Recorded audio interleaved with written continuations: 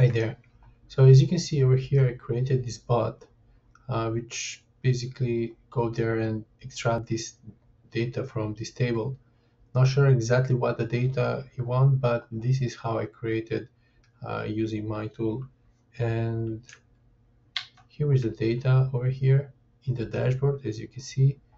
Um, and what you can do, you can access the data by downloading CSV or putting in a Google Sheet directly or using the API.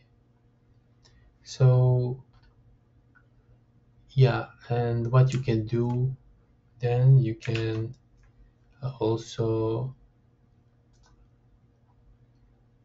make this bot schedule so it can go there around every 1 hour or so it can automatically grab the data and many more things.